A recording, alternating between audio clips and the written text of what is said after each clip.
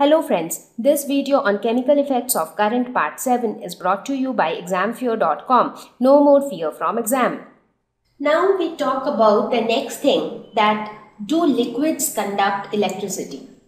Now so far we have been talking about good conductors and poor conductors of electricity. So now we are focusing only on the liquids. Is it that all liquids are good conductors, or all of them are poor conductors, or some of them are good and some of them are poor conductors? So let us try to make use of our tester with various liquids. So let us start with distilled water. Distilled water is nothing but pure water. So this water doesn't contain any sort of impurities, no added salts, no other acids, no chemicals, nothing. So it is completely pure.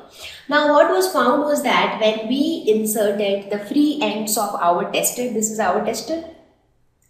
Now you see these two ends, they are not touched. So what is there in between? In between these two ends, we have distilled water. Now what should happen?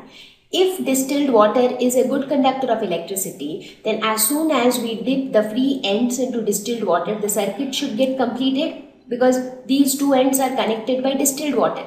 And if it is good conductor, then current should flow and the bulb should glow. But what is happening? The tester says that the bulb is not glowing. That means the circuit did not get completed, which proves that distilled water is a poor conductor of electricity. Now you might say that sometime back, while you were talking about good and bad conductors, you said that water is a good conductor, but now you are saying that it is bad conductor. Well, right now I am talking about distilled water, that is purest form of water which does not contain anything in it. So pure water is always a poor conductor of electricity. Now let us see what happens when this water contains a little bit of added impurities or added salts. So let us consider the example of tap water, the water which comes out of the taps in your house. So if you take that tap water, that is not pure, that they contain mineral salts and so many other stuffs within them. So now when you connect your tester to the tap water, what do you see? The bulb glows. So this shows that it is a better conductor of electricity, or we can say a good conductor of electricity, because the bulb is glowing in this case. Now in the same tap water, you add a little bit of salt. So you are purposely adding some salt to this water.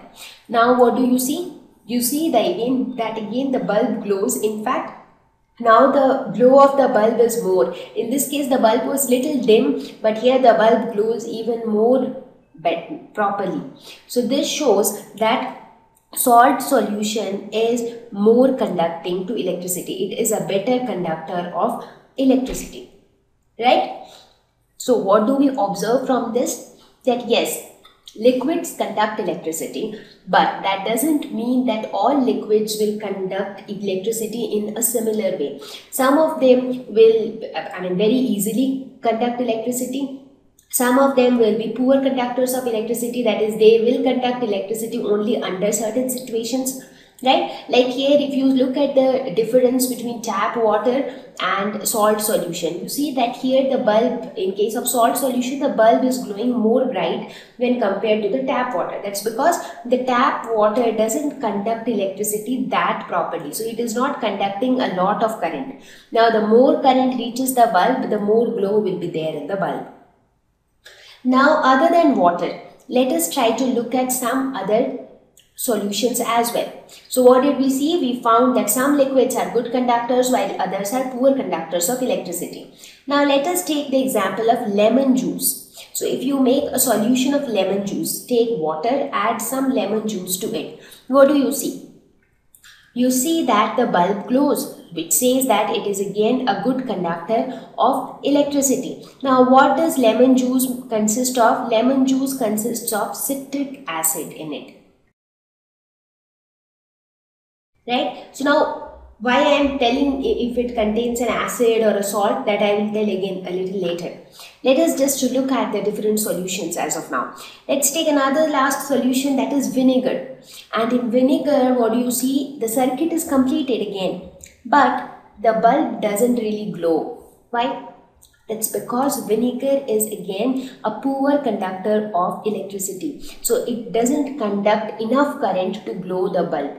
So current, it is not that vinegar is an insulator. It also conducts current, but it conducts very less current. So the current is so small that it is not able to heat the filament of the bulb enough to make it glow. Now, instead of the bulb, if you say attach something else like an LED to the vinegar, then maybe it might start glowing, because LED requires less current to glow. LED is nothing but light emitting diodes. They are small diodes and they require very less current to glow. So in this shows that vinegar is a relatively poor conductor of electricity. So based on this, we found that liquids conduct electricity. Yes, they do conduct electricity.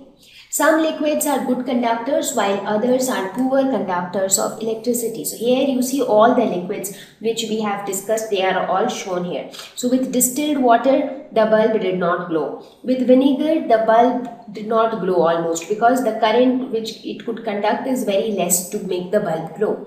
With tap water, the bulb was dim, but with salt solution and the lemon juice, the bulb was glowing quite bright.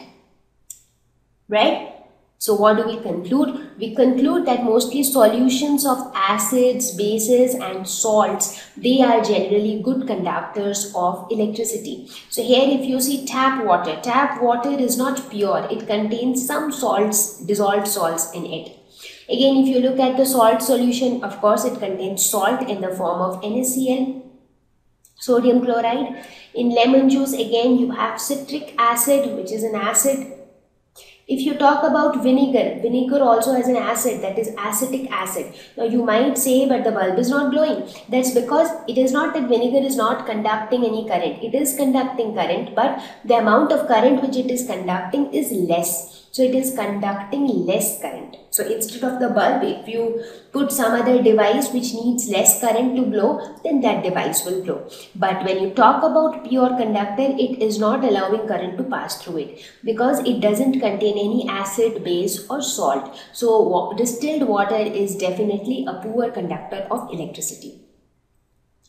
So this way we see that there are many such liquids also which conduct only at certain situations. For example, vinegar is one such example. So if you actually put some heavy device to be glown with the help of vinegar, then it becomes little difficult. But sometimes under certain situations, vinegar can also conduct electricity. So if you look at each of these stuffs which we have spoken about, so you can see that most of them containing an acid or a salt or a base, they are good conductors. Thank you. Please visit www.examfear.com to watch more educational videos with a better experience. Please do not forget to like and subscribe to our YouTube channel for latest updates. Thank you once again.